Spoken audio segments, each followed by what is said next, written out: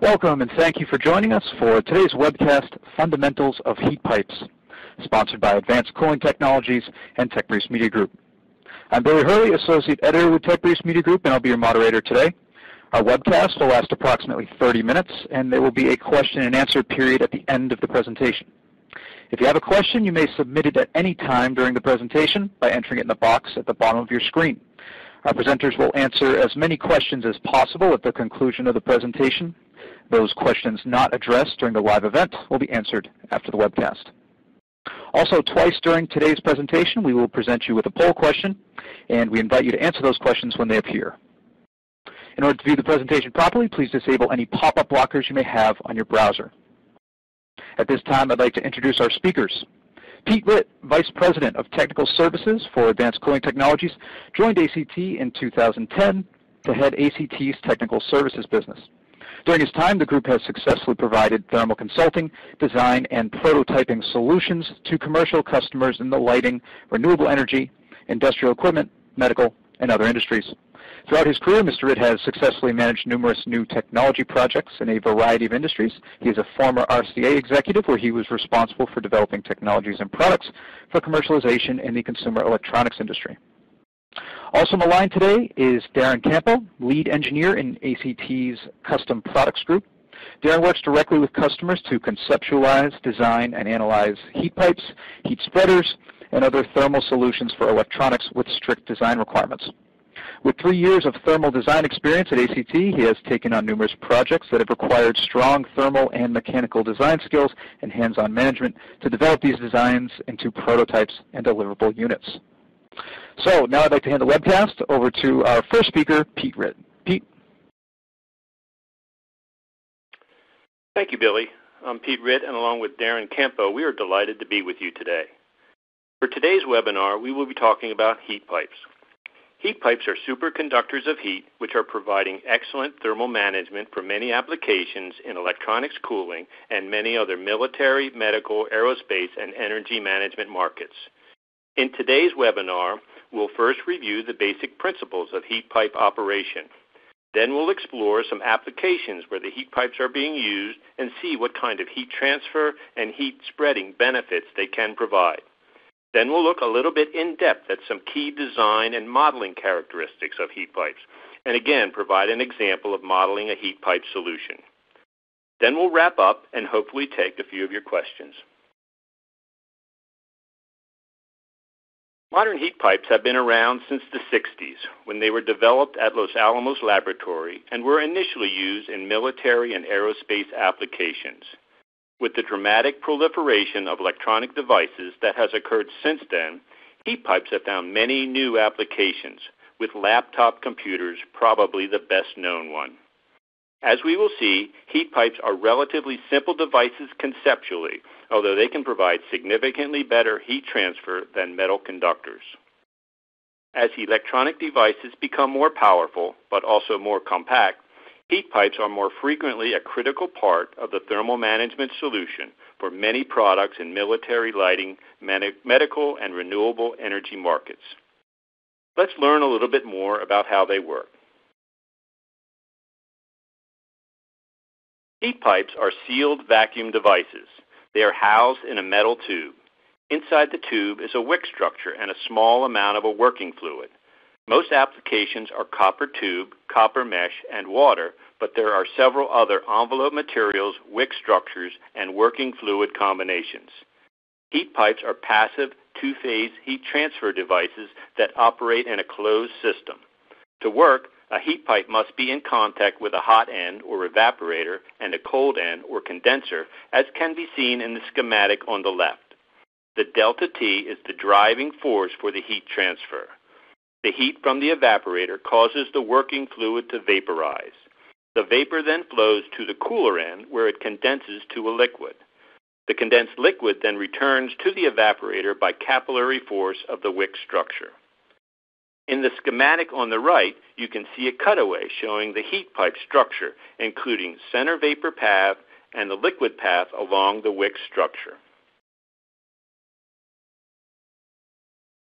Let's now have a demonstration of a heat pipe.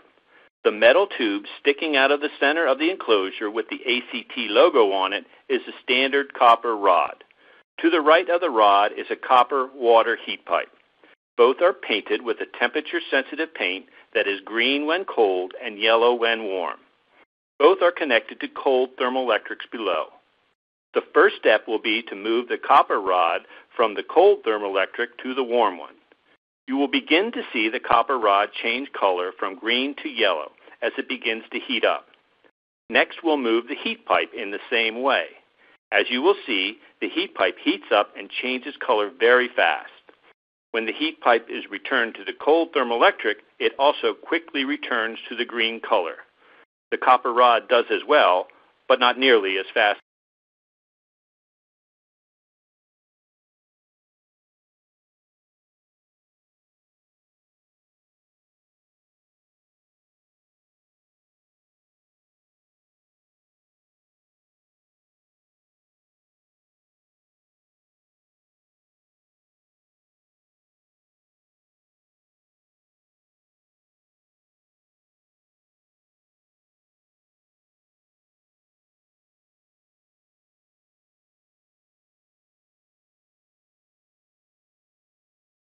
So now that we know a little bit about heat pipe operation, let's look at how this can be put to use.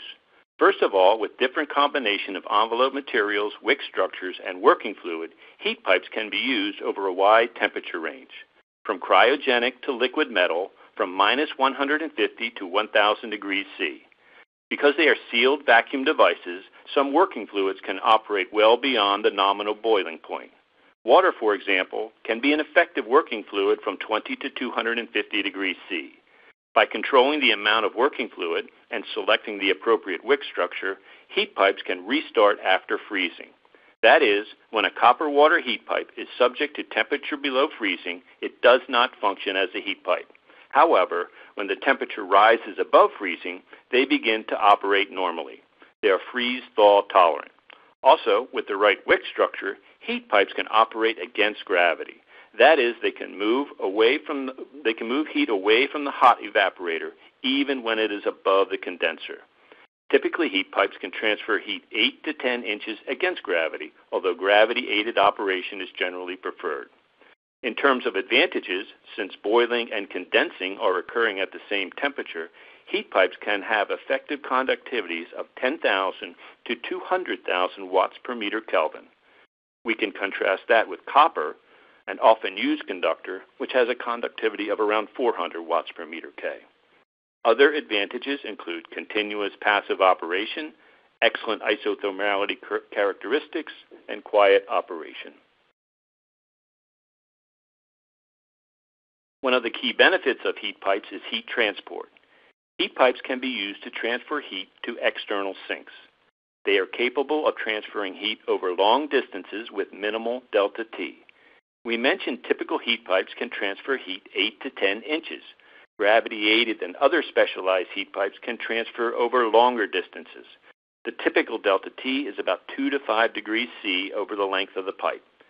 Bending and flattening enables increased geometric flexibility to design.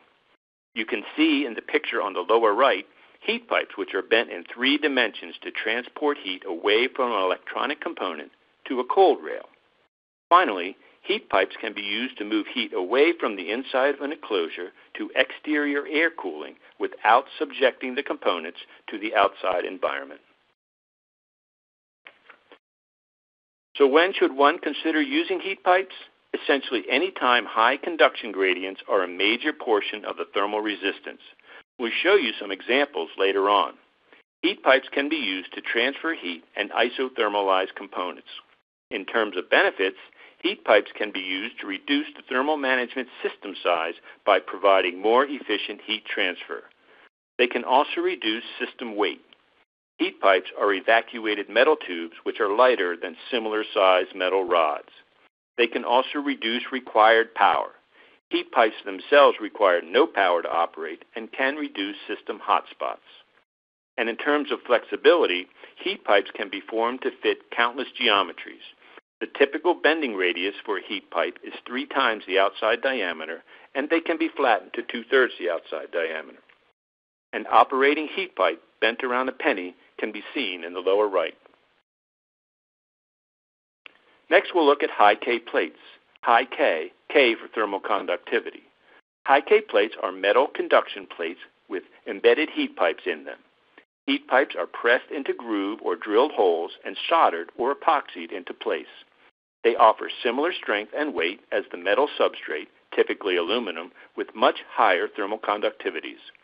They can be manufactured as thin as 72 thousandths.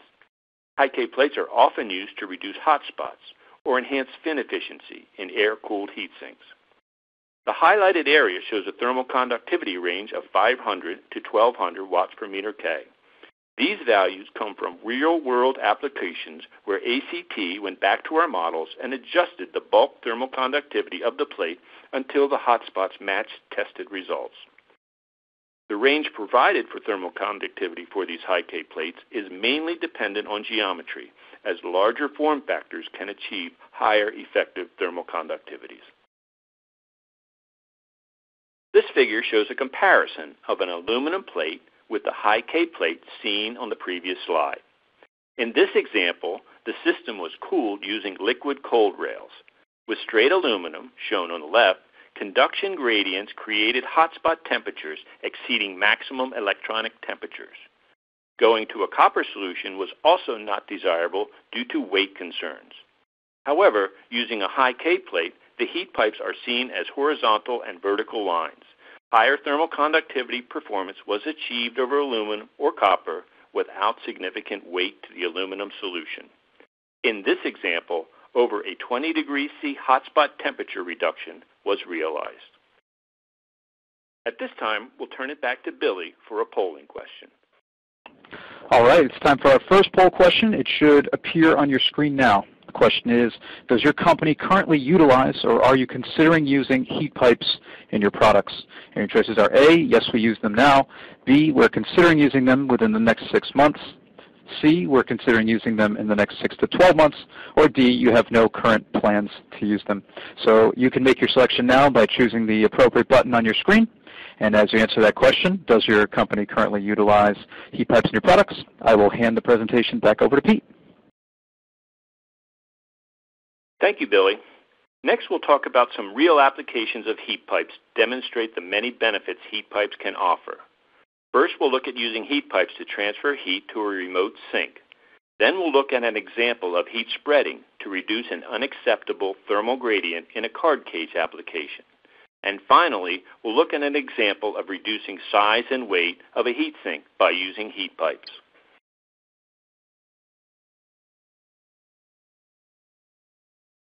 In many lighting applications, the LED device must fit in a fixed space to accommodate a variety of customer requirements, which usually exclude thermal management considerations.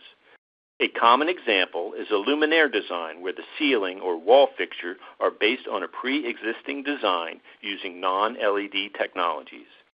These designs commonly have both restricted space for heat dissipation through conduction and limited airflow to remove heat via convection. In cases where there is space to remotely dissipate the heat, heat pipes can be used to transport the heat from the device to a heat sink located elsewhere. This is called the remote sink. The remote sink solution has a heat pipe in direct contact with the LED device, a PCB or similar component at one end, which serves as the evaporator. At the other end, the heat pipe is connected to the heat sink, the condenser. A sketch of a conceptual design can be seen on the lower left. Here, two heat pipes are in direct contact with both the heat generating component at the bottom and the heat dissipating fins at the top. A wall or other enclosure can be placed in between the LED and heat sink to separate the two. In the example on the right, a single heat pipe is used to transfer heat from the source on the bottom to the heat sink above it. A thermal image on the right shows heat being transferred from the hot yellow LED device to the blue-green-yellow heat sink above it. The presence of green and yellow within the heat sink shows that the heat pipe is effectively transferring heat from the device to the radial heat sink fins. Heat pipes can efficiently transfer heat approximately 8 inches against gravity with minimal thermal gradient and even greater distances when gravity assisted. Note that the number, size, shape, and location of heat pipes would be specific to the design. Our second application is a conduction-cooled card guide where the power levels have been increased over the original legacy design. Increased power produced more waste heat, as you can see in the thermal image. The thermal gradient reached an unacceptable level on the top left section of the card guide. Liquid cooling this section was deemed too risky due to concerns about leaking, although there is a pump liquid rail at the bottom of the card guide to ultimately remove the waste heat. So how can we eliminate this hotspot? Here we see a benefit of the high-K technology we reviewed earlier. In this application, there was no opportunity to redesign the base card cage structure. Fortunately, there was some available space behind the card cage where a high-K plate could be bolted on.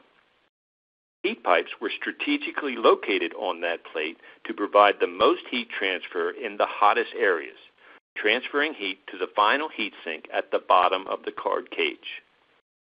Let's now look at some results with this solution.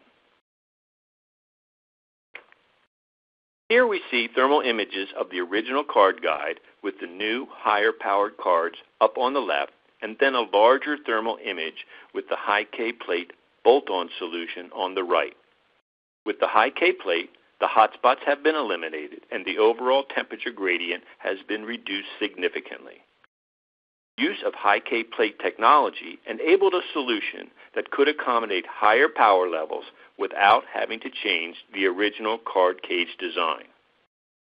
In our final example, we'll see how heat pipes can be used to reduce the size of a heat sink without compromising its performance. The third case, heat sink size, weight, and power, again uses the embedded heat pipe or high-K plate, but takes the benefit in a different way. It is well known that placing a discrete heat source on a large metal heat sink will produce large thermal gradients as the heat slowly conducts and dissipates heat to the external fins.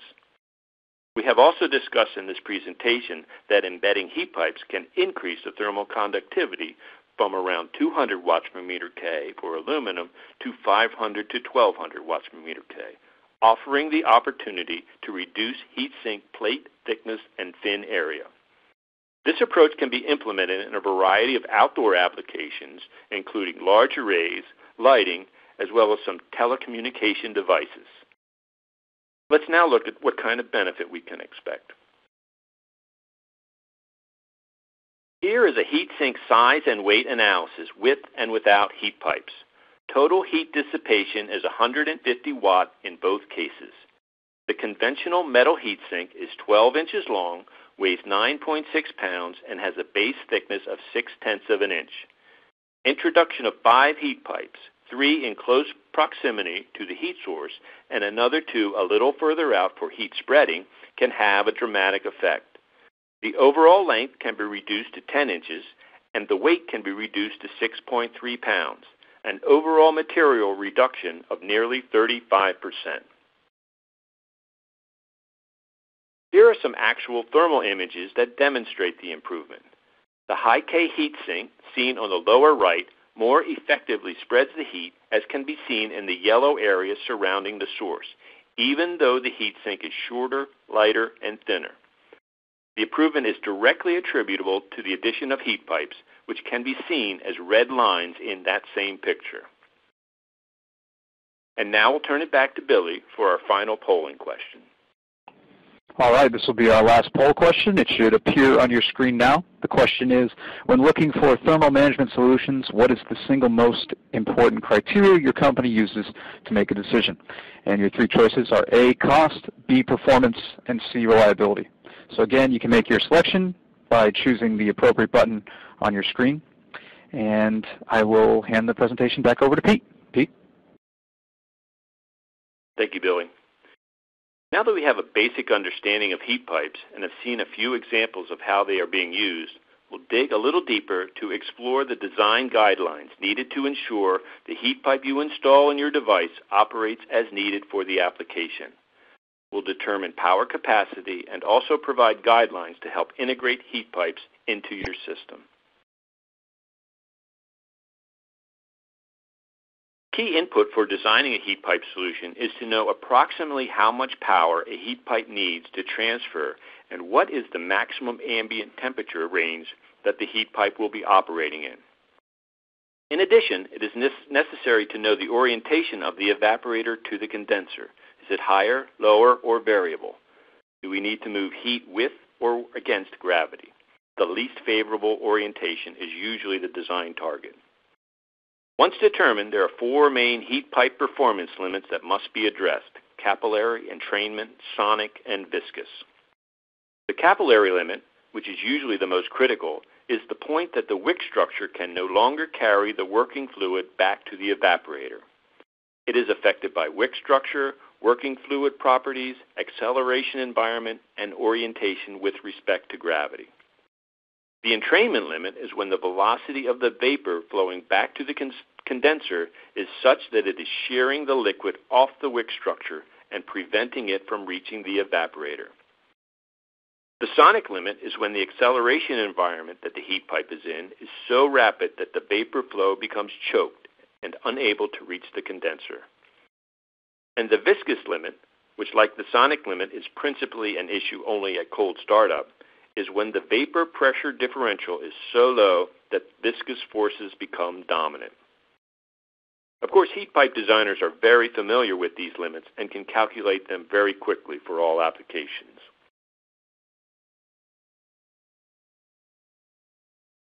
As we just described, heat pipe performance is governed by several well-defined limits. For terrestrial applications, the first limit reached in most cases is the capillary limit, which is the ability of the wick structure to overcome the various internal pressure drops created in the heat pipe. The figure shown here is a plot for all the limits: capillary, entrainment, sonic, and viscous. As you can see, capillary limit, the red line, ultimately determines the capacity in this case. Of course, there are several heat pipe design considerations that affect these limits and must be accounted for as well. Key features include heat pipe diameter, length, orientation with respect to gravity, working fluid, and wick structure.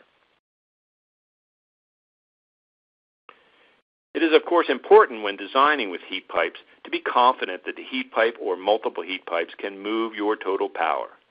ACT offers a free calculator on our website that can be used as a first approximation of the heat carrying capability for copper water heat pipes. This calculator makes assumptions on the wick structure, but is a good initial tool to predict specifically the capillary limit and more generally heat transfer capacity. Here's an example of using the heat pipe calculator. Required inputs are seen at the top in red. In this case, an 8-inch long heat pipe that has a 2-inch evaporator and a 2-inch condenser in a horizontal orientation needs to move 50 watts of heat over a temperature range between 60 and 80 degrees C. What diameter heat pipe is required to do this? As you can see, only the 6 millimeter and 1/4 inch diameter heat pipes are capable of moving this much heat over this temperature range. As we mentioned, this is a good approximation tool, but even if you're not getting the results you're looking for, please don't take this as the final word. Contact an experienced heat pipe designer for more accurate results. Now that we have an understanding of heat pipe performance capability, let's look at how it can be used to model a potential solution. The first step in almost all thermal management solution modeling efforts is to develop the thermal resistance network to determine what the heat pipe requirements are needed to deliver the necessary heat transfer. This is an example for a typical electronics cooling application. The thermal resistance always starts with the heat generating component, the case temperature in this case, and ends with the heat being dissipated, the air temperature here. Each interface has a thermal resistance that must be accounted for and must be within the allotted thermal budget. In these networks, heat pipes will generally produce only a 2 to 5 degrees temperature rise across the vapor space inside the heat pipes.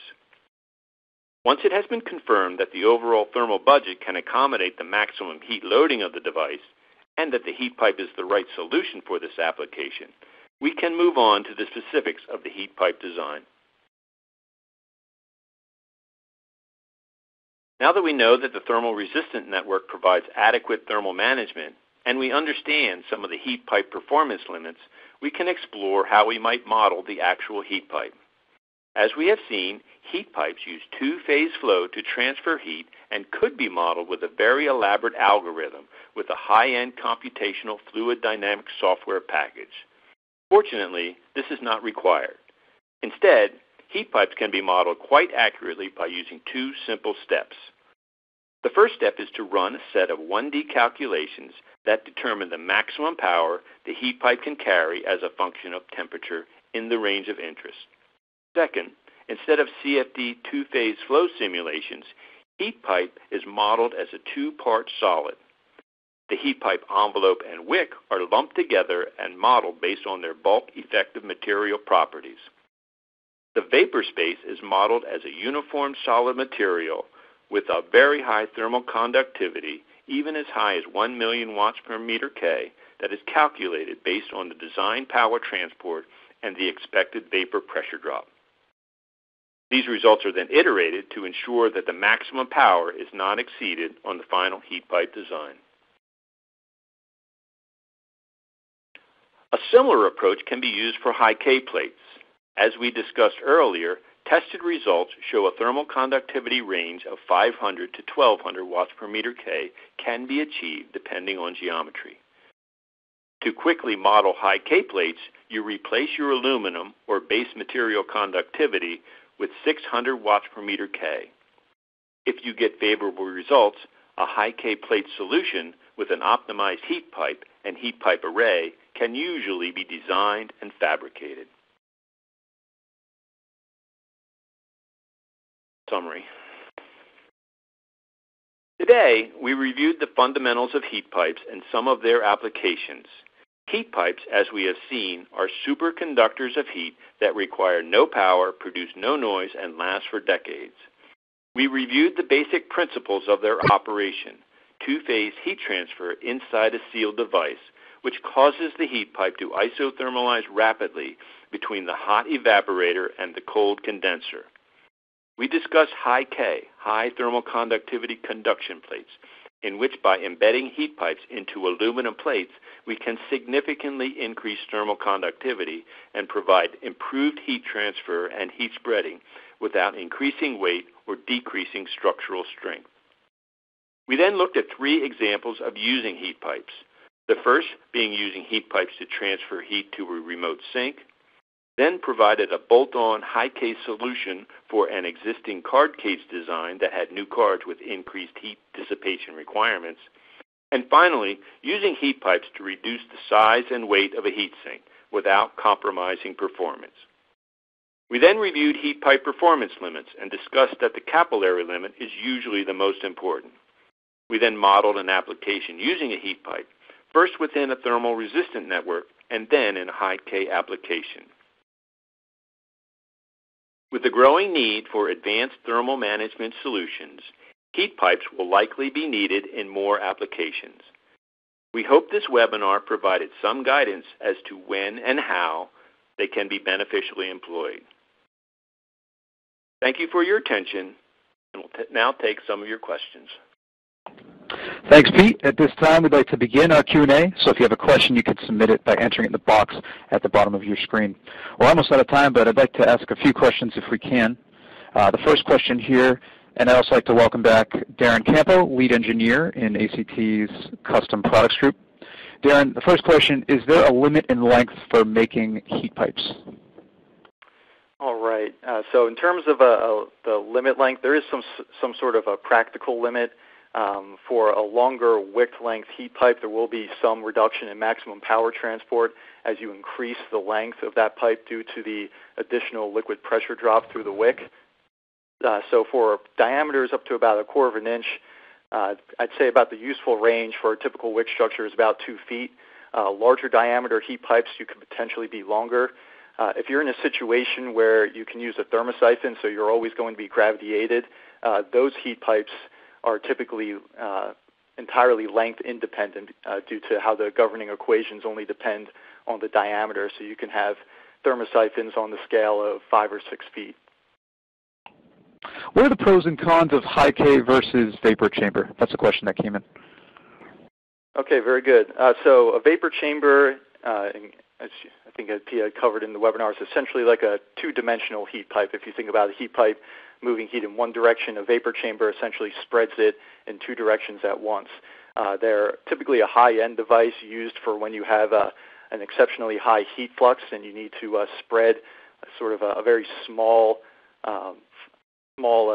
heat load area over a much larger area on the opposite side, and they are also very thin. The one downside to those is that they do have a much higher cost than a high K plate. They're also a bit more sensitive to temperature due to the vapor pressure of the working fluid. Once you, say for water, get over about 100 degrees, the vapor chamber typically has some pretty thin walls that can pillow out on you. For a high K plate, we can, as I said before, they're going to have a lower cost of production. We can also make those in small, large, really any size that you would need them. So they are definitely a great substitute when you don't need that high-end vapor chamber if you don't have an exceptionally high heat flux. Brian, this will have to be our last question today. Are there concerns with using heat pipes and high K plates in high vibration, sand and dust, and salt fog environments? No, there really isn't no concern there. We have published a reliability guide on our website. We have demonstrated that in sort of vibration scenarios that the heat pipe is still able to operate. Also in terms of really any environment, whether it's a salt fog or even if it's just like a clean room environment, the vacuum containment of the heat pipe is of utmost importance. So any heat pipe that leaves our facility, we always make sure it does have the proper seal that will not degrade over time. And so once we're able to produce a well-made heat pipe in that manner, it can pretty much operate in any environment. Like I said, clean room or salt fog environment out in the desert. They are used considerably in military applications where you would have typically those very demanding design requirements. All right, we'll end it there. That concludes today's webcast. Again, we have your questions, and if we did not get a chance to answer your question today, our sponsors will do their best to address them after today's presentation. So our thanks to Pete Ritt, Darren Campo, and everyone out there for joining us. And just a reminder, this webcast will be available on demand at www.techbriefs.com for the next 12 months. Have a great day.